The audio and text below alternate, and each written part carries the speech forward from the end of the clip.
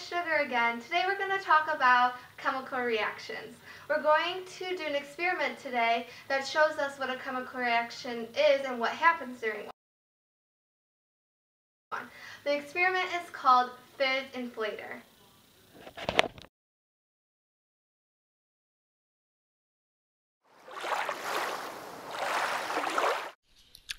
Vinegar, baking soda, balloons,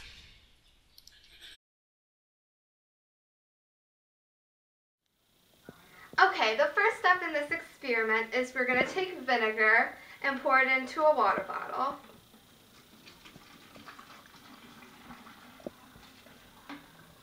We don't want to fill it up too much, only a half. And then what we're going to do is take baking soda and put it in a balloon. You probably want about a tablespoon of baking soda.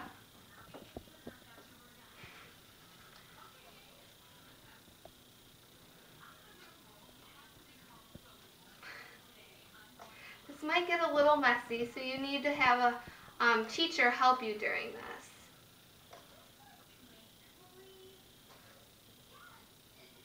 Okay.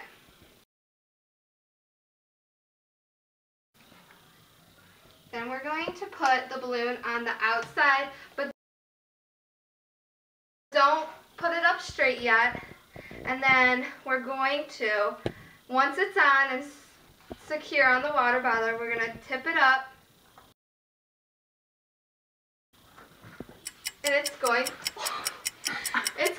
to expand and inflate the balloon like that.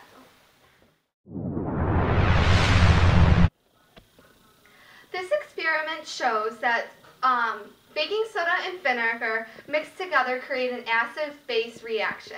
And these two ingredients combined together make gas, which made the balloon expand and inflate. So this experiment again was called Fizz Inflator, and we just learned about chemical reactions. Have a good day. Bye.